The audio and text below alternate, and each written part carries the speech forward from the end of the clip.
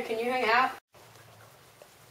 Psh, I wish. I have to do a stupid science homework on some retarded epoch called Pliocene. That sucks.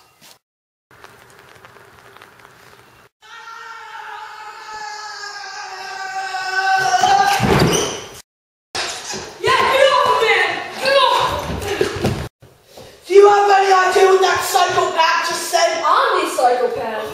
Show me, can hang out with other guys. He stated that the Pliocene Epoch was retarded. Science in general is just retarded.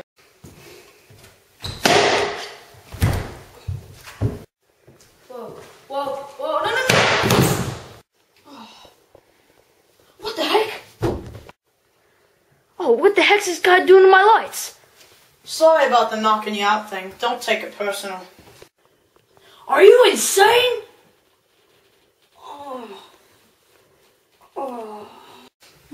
Slightly. Anywho, I've attached a duplex capacitor to the electrical wiring in your light switch, which when activated by remote control will send us faster than the speed of light into any time period I choose. What does that have to do with anything? Well, since you and your buddy think the Pliocene Epoch was retarded, I decided to bring you back in time to show you just how interesting. Whoa. I never said anything about the Pliocene thing or being retarded. So I think I'm gonna go now. You know, I still have to eat dinner and Too late.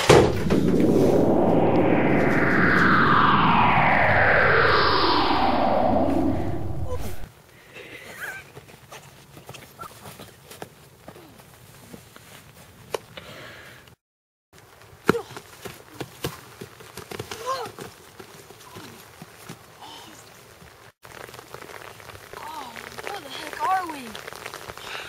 2.4 million years ago.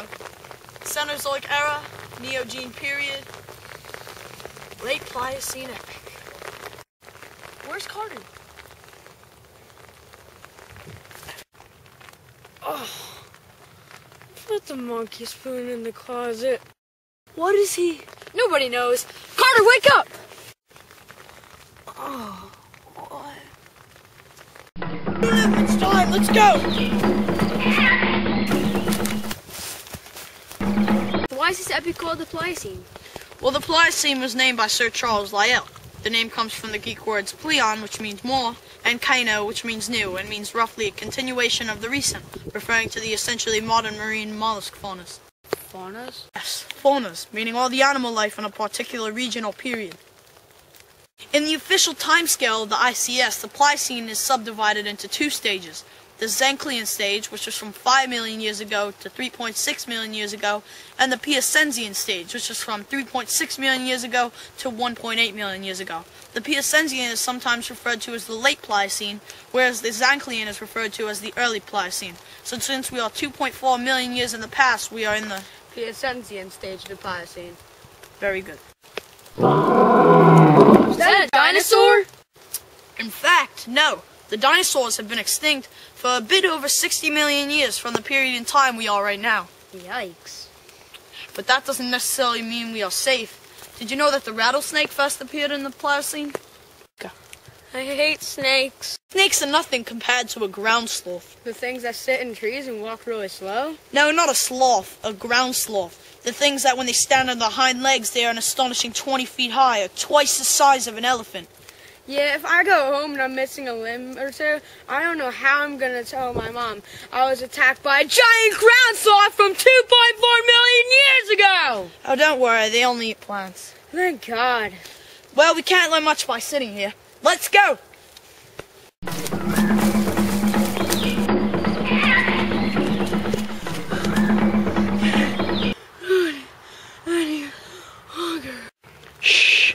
It's a wild pack of Homotherium. Homotherium, the scientific name for the animal commonly referred to as a scimitar cat. Well, they look like saber-toothed tigers to me.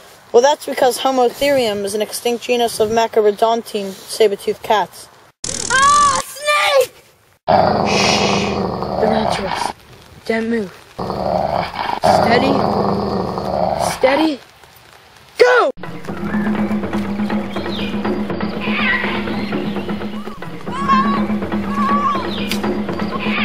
That was close. Carter, are you crazy? You almost got us killed!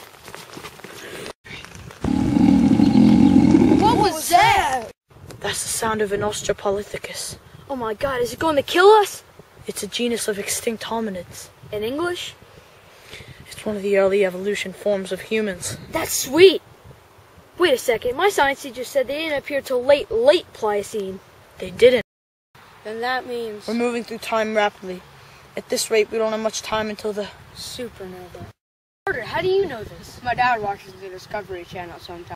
In 2002, astronomers discovered that roughly 2 million years ago, around the end of the Pliocene Epoch, a group of bright O and B stars called the Scorpius-Centaurus OB Association passed within 150 light-years of Earth, and that one or more supernovae may have occurred at this time.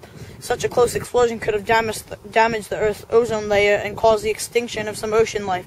At its peak, a supernova this size could have had the same absolute magnitude as the entire galaxy of 200 billion stars. The Homotherium are coming! We have to get back to the time machine or the supernova will kill us all. When will it occur? 34,000 years, but at the rate we're moving, 34 seconds, 33, 32, 31. Let's go!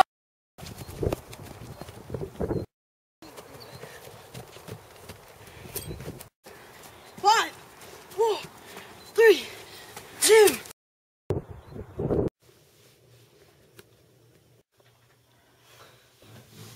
Can we make it? I don't know. Where's that real Australian dude?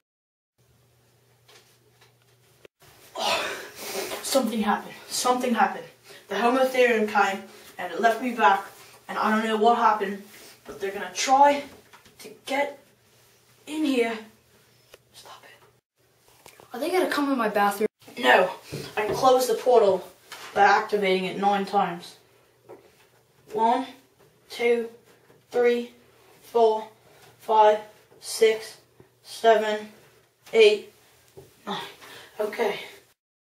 I think you only switched 8 times. Oh no, I know what I'm doing. I'm pretty sure I switched it 9 times. So what did you learn on this great adventure? I learned that the Pliocene Epoch was divided into 2 parts and that a supernova ended it. And what did you learn? I learned that ground sloths are bigger than my house, and Homotherium aren't so friendly. And with that, I think my job is done. What job?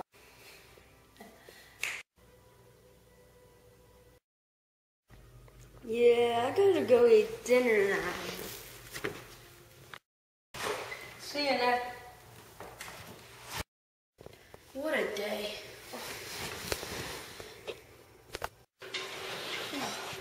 What a weird dream. Better get started on this Pliocene homework.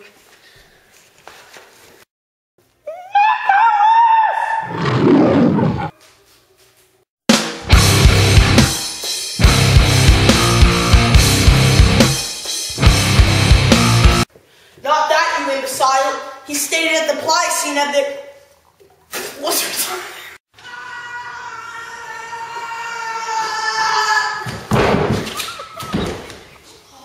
When they stand on their hind legs, they are an astonishing 20 feet high, or twice the size of an elephant.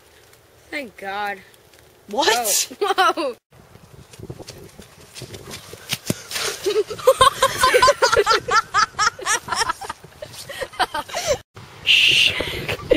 It's a wild pack of Homotherium. Faunus, meaning all the